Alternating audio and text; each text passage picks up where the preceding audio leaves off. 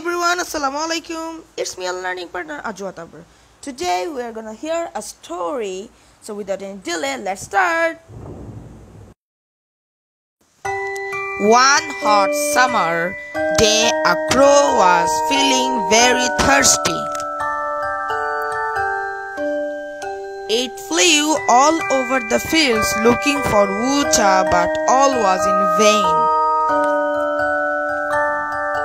For a long time it flew here and there, but it could not find water to quench its thirst. It felt very weak and almost lost all hope to find water. Suddenly it saw a pitcher below a tree. It flew down to see if it had any water inside. Yes, it could see some water at the bottom of the pitcher. The crow tried to push his head into the jug, but the crow could not reach the water with its beak.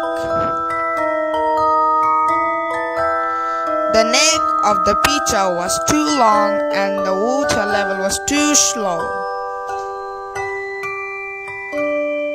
Then it tried to tilt the pot for the water to flow out, but the pot was too heavy and did not move an inch. The tired crow thought hard for a while. It looked around and found some pebbles which gave it a good idea. It picked the pebbles one by one and dropped them in the pitcher.